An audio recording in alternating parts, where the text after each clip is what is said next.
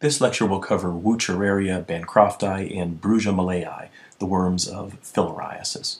I'm Dr. Paul Pottinger. The objectives for Wuchereria and Brugia are to understand their life cycle, so you can break that life cycle, know who gets the infection, and recognize how it will present, because presentation will vary depending on the phase of infection. Know how to make a diagnosis and understand the fundamentals of treatment. Know how to sterilize the adult worms, kill the babies, and manage the complications of filariasis. Here we are on the Tree of Life.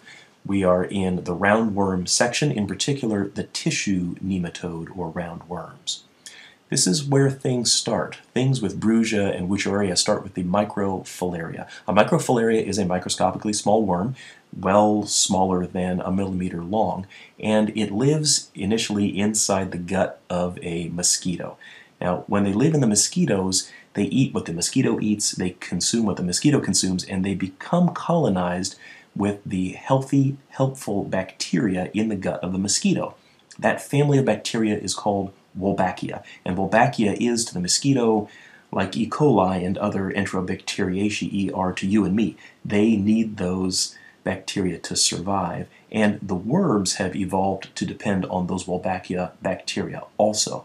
That's important for you as a medical doctor, and I'll explain why shortly. So, the mosquito does what mosquitoes do. They fly around, they sniff your body odor, they find you, and they bite you. And when they do, these microscopically small microfilarial worms will come out of the saliva of the proboscis of the mosquito, and they will invade your tissue.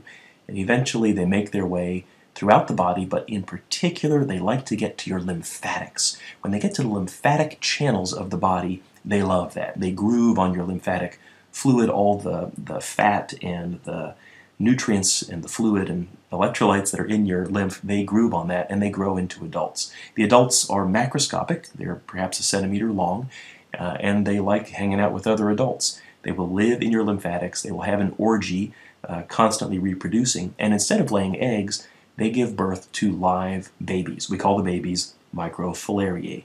Those microfilariae will stay in the lymphatics, but eventually they have to become adventuresome and venture out into the vascular blood supply. That only happens at nighttime. I think that's because the babies have evolved to understand somehow when it's nighttime, because they know that's when the mosquitoes are more likely to come out and bite the patient. Being in your blood supply is a violent, hostile place for these microfilariae. You have a liver and a spleen and lungs and a whole reticuloendothelial immune response that is very efficient at hoovering up these foreign invaders. But unless they do venture into the bloodstream, they won't be able to perpetuate the life cycle. They do, and over a period of time, it's the adults, not the babies, but the adults that will cause scarring and inflammation and repair of the lymphatic channels. As the lymphatic channels are scarred down, they become less efficient at sucking up the lymphatic fluid. This leads to a backlog, a sluggish return flow of the lymphatic fluid. That's called lymphedema, and I'll show you pictures of this, but it's literally an enlargement of the dependent part of the body that's normally serviced by the lymphatic fluid. So this is an anthrapnosis. It's an infection of humans. It is vector-borne by mosquitoes. In your lymphatic channels, they give birth to live babies. That's called viviparous reproduction. And those adults have that same Wolbachia that they've taken with them since they were babies in the guts of the mosquito. The disease happens when the adults clog and scar up your lymphatics, and when the microfilariae migrate through your tissues, they may also cause disease. The epidemiology of filariasis happens across the tropics worldwide. All that's required are mosquitoes feeding on people who are infected, and evidently there are perhaps 90 million infected people globally today. So how does it present clinically? Two different ways. First of all, there's disease caused by the adult worms. When the adult worms block your lymphatic channel, that causes lymphedema. The old-fashioned term for this is elephantiasis. It's an infection that's been known since antiquity, and any dependent part of the body can be impacted. Not only the arms and legs, the extremities, but also breasts and genital involvement. This is an old-time plate from an old medical atlas, but this problem still exists today, as you can see in these photographs by the World Health Organization's Tropical Disease Resource Branch.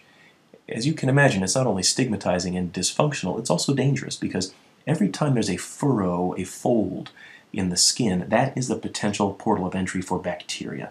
When bacterial infection of the skin happens, that's called cellulitis. That leads to damage of the lymphatic system. When there's damage of the lymphatic system, there's more lymphedema. When there's more lymphedema, there's more skin furrows. You can imagine how this cycle perpetuates itself.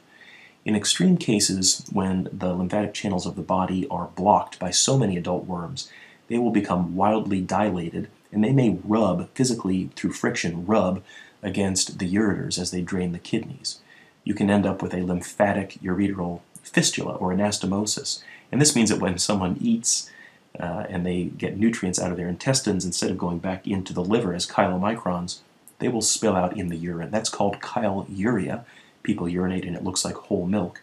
It's not only strange looking, it's also one way to lead to malnutrition in these patients. It is a chronic, debilitating, awful, awful disease. That's what the adults do. What do the babies do? Usually not much. Most people with a light infection will not have symptoms related to the microfilariae in their blood, but in high worm burdens, where every night, night after night, there are more and more microfilariae migrating through the bloodstream and into the tissues, this can cause problems, in particular the lungs. With microfilariae in the lungs, there's an immune response, IgE-mediated, recruiting eosinophils to that area, and that causes cough and wheeze, shortness of breath, or dyspnea, and even eosinophils in the pleural and the pulmonary fluid itself. So this should sound familiar to you. This is reminiscent of Loeffler's syndrome we've seen with hookworms, with ascaris, with strongyloides, but this is much more chronic, it's much more persistent, and the name we give it is tropical pulmonary eosinophilia. Now, how do you make a diagnosis? First of all, have your clinical suspicion. If your patient has lymphedema or chyluria or pulmonary eosinophilia and they've been exposed to parts of the world where this infection happens, think about it. And then confirm your suspicion. So first of all, look for the adults. This is a scrotal ultrasound, and you can see the adults are cruising in the scrotum. They are dancing. This is called the filarial dance sign, and that is pathognomonic for the infection. But you can also look for the babies, and in order to do that, we do a nocturnal blood film. Same kind of blood film you do for malaria, but done at nighttime, because that's when the microfilariae are most likely to be in the bloodstream. And if in the microscope you see one of these microscopic worms, you've made your diagnosis. In the United States, we also have the luxury of serology, in particular a subcategory of IgG called IgG4, which in the proper clinical context is very specific for infection due to filariasis. How do we treat filariasis? Well, there's two considerations. First of all, if you're treating an individual patient, someone who comes to see you as a medical doctor and says, please help me, I am sick, then we can handle them in a particular way.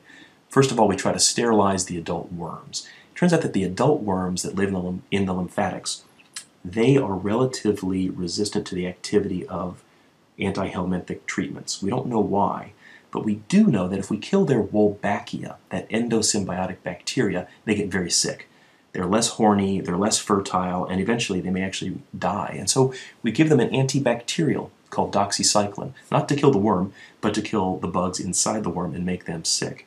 These require weeks, sometimes 6 weeks of treatment, and so it's a toxic problem. It does require you to work with that individual patient to make sure they take their medicine. And yes, we do add albendazole because that may help, but that doesn't seem to be the main driving factor. And that works for an individual, but not for an overall population. So there's a chemical called DEC, diethylcarbamazine, that tends to reduce tropical pulmonary eosinophilia because although it does not target the adults, it kills the babies. It doesn't truly cure these patients, the adults are still there, but it can reduce transmission in the community, and it can tend to reduce their wheezing and coughing if they have a lot of babies cruising through their lungs. The second part of treatment, of course, is to manage the complications. Anything we can do to reduce cellulitis is important. So these patients need access to clean water, they need soap, they need good shoe gear, they need to reduce their risk of bacterial invasion of the skin. In severe cases, we can try to repair the lymphatic channels that have become dilated, but that's very challenging to do, and in these areas that is usually not, unfortunately, an option in advanced filariasis. In terms of prevention, it's all about breaking the cycle, right? So, number one, kill the mosquitoes. If there are no mosquitoes to transmit the infection, there will not be filariasis. By the way, there also will not be malaria and dengue and all kinds of other vector-borne infections. These are pictures of discarded tires by the side of the road. They collect rainwater. those mosquitoes will reproduce in the stagnant water. You have to go after where these mosquitoes breed and get rid of those breeding sites. Number two, you can also reduce the burden of infection in your patients. DEC is so well tolerated that in certain affected areas in the tropics, it's been added to their cooking salt. So every time you eat salt, you're dosing yourself with a little bit of DEC. Again, that doesn't kill the adult worms in their lymphatics, but it kills the babies. And when you kill off those babies, it means that when the mosquito does inevitably come for a blood meal, it's less likely to be able to suck up new microfilariae, less likely to perpetuate the life cycle. So those are the key concepts for Wuchereria and Brugia, the worms that cause filariasis. They're tissue nematodes, they're transmitted by mosquitoes, and they contain endosymbiotic Wolbachia bacteria. This happens throughout the tropics, and people tend to get infected over and over again. Clinical disease is mostly because of the adult worms. They live in the lymphatic channels and they cause obstruction and lymphedema, but the microfilariae can also cause disease when they migrate through your tissue, especially the lungs. Make a diagnosis by looking for the adults on ultrasound, looking for the microfilariae with nighttime blood films, and if you have the luxury of serology, send that test as well. We treat with doxycycline to kill the Wolbachia, and we add albendazole. That's to go after the adults, but we can also manage patients in terms of their tropical pulmonary eosinophilia with DEC, which goes after the babies. And of course, we have to manage complications of cellulitis. We prevent the infection cycle by controlling the vectors and giving mass doses of DEC to entire populations. Thank you so much for your attention.